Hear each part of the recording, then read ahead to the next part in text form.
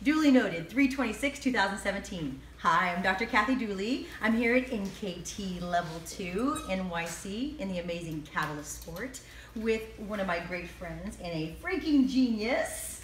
She's on the teaching team here. Do you want to introduce yourself to the camera? Hi, I'm Beth Bergman. I am a personal trainer in New York City and NKT Level 2 certified. Yes, and she's allowed us to show you a little bit today about AC joint decompression and how the subclavius muscle can actually downregulate upper tract function.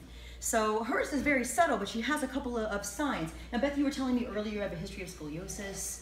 It's a levoscoliosis on the left side affecting the right shoulder girdle, and so you have a little bit of right shoulder dysfunction. You're working on the lumbar issue, but you also want some shoulder function back. Yes, please. And you had some neuropathy into your hands. Yes. Yeah, so you pointed to 3 particular digits, 3, 4, and 5. Okay, so that's really significant because if it's digits 3, 4, and 5, it is pec or neck, if not both, right? We did some neck testing on you earlier and we didn't find much. We found something really, really significant right here. As you can see from Beth, we'll look straight on here, she has this stretched out kind of appearance. And you can see from her neck, a lot of people would go to the neck for that and maybe treat lateral flexion to lateral flexion. When we tested Beth, it didn't really give us a lot of results. In fact, if you look at her lateral flexion, ear to shoulder, good, and ear to shoulder here, it's not super different from side to side. It's really the illusion of that happening because the shoulder girdle itself is dropped. The clavicle articulates with the acromion process of the scapula, so this AC joint, acromioclavicular joint, can be decompressed if there is upper trap inhibition, if it's not able to maintain its motor control to hold the arm upward into upward rotation. Sometimes it's downregulated by a structure that's actually pulling the clavicle down, and that's subclavius. Subclavius is a muscle that runs on the underneath of the clavicle here, and in some cases can actually attach to the coracoid process. So this can yank not only the clavicle, but even the scapula downwards towards the first rib, allowing for this issue of coracopectoral tunnel syndrome or even costoclavicular syndrome. So that gives us that full hand numbness. In her case, it's digits 3, 4, and 5. That means it's not ulnar, it's not median, it's both.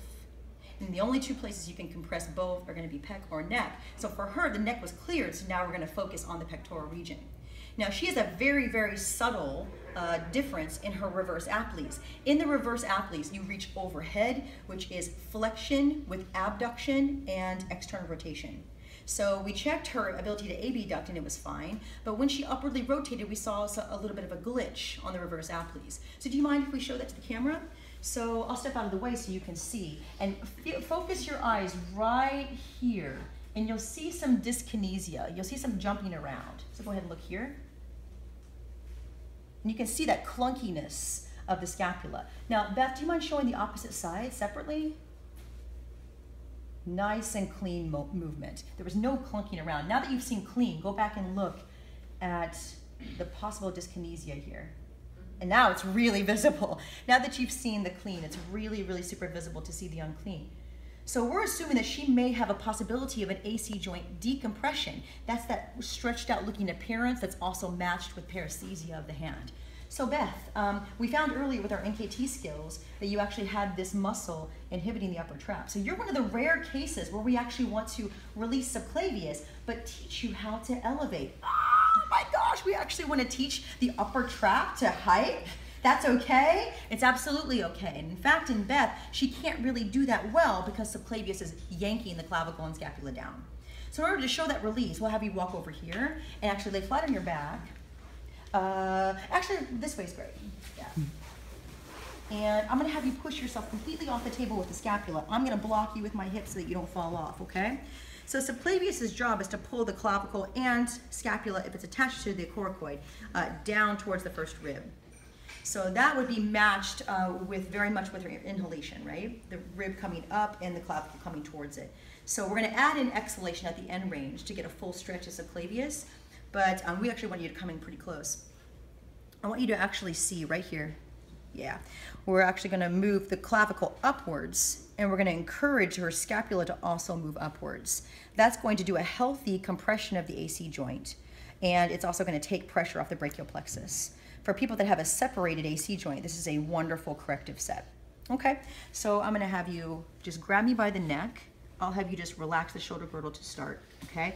Now you're grabbing me by the neck for 2 reasons, okay? I want to just involve the humerus and the scapula, and if something hurts, you put me in a chokehold, okay? All right, so I'm gonna put my thumb right here at subclavius. To find subclavius, what you're gonna look for is under the clavicle where there is no pec major, and that's gonna be the distal third of the clavicle. So the distal third, we don't have pec major under the clavicle. So you find this little delta pectoral triangle, and you have a nice little right spot right there, a high tone spot. So I'm gonna put my thumb and I'm gonna push upwards, straight towards her ear to elevate the clavicle and help her compress that AC joint. I'm gonna meet her where she's at in decompression. I'm gonna take her where she's not. So I'm gonna pull her humerus down to help guide me, but my real focus is gonna be upward pushing of my thumb, and then I'm gonna cue Beth to push right into my hand at the acromion. You can see what that does to her upper trap. It actually activates it. And then bring it back down. So she's doing healthy joint compression. Good. People that get this problem are usually people that have, like, sometimes on the heavy carry when they're carrying a kettlebell or a bag that's too heavy, it drags their shoulder down and they get neuropathy into their hand.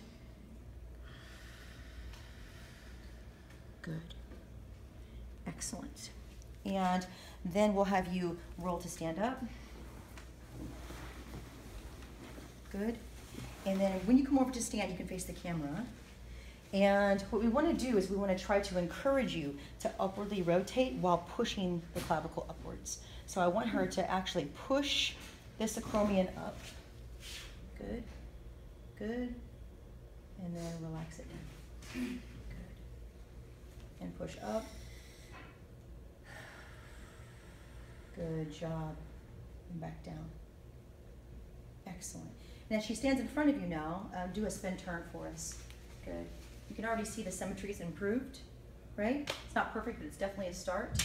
And then as she stands there and she does the reverse applies again, you'll see the dyskinesia is much better. Awesome, Beth. You can see that skip and jump went away. And then let's go to the left side.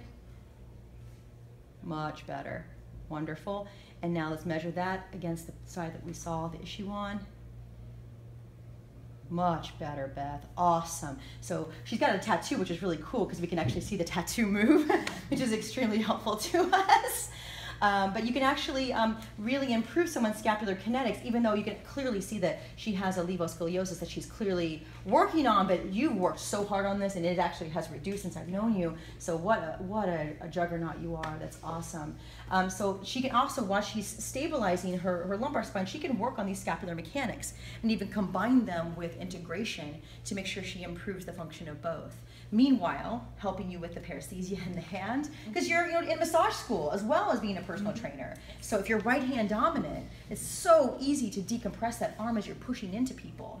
So if you just started to have this problem with massage school, that could be the reason. So if you're asymmetrical like this, you can't basically give a corrective that is symmetrical. So for her, when you're doing heavy carries, what you might have to do, weirdly enough, is allow yourself a little bit of a hike and a little bit of a push-up. Maybe do this corrective right before you do a heavy carry to retrain that.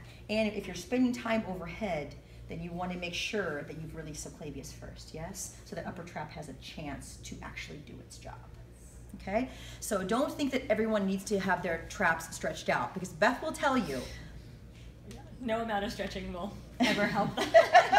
Don't bring stretch to a decompression problem. You have an AC joint that's decompressed, the upper trap is inhibited and on stretch. So if you stretch something that's tight just because it hurts, you might actually perpetuate the problem and increase the numbness. We care a heck of a lot more about numbness of the hand than we do about the awareness that you have here, although I think that the awareness that you have here will decrease if we teach it how to actually shorten. Weird, right? I know. Thank you, Beth, so much. Thank you. Yes, yes. And thank you, NKT community, for allowing for this opportunity. And I'm Dr. Kathy Dooley. I'll see you next time.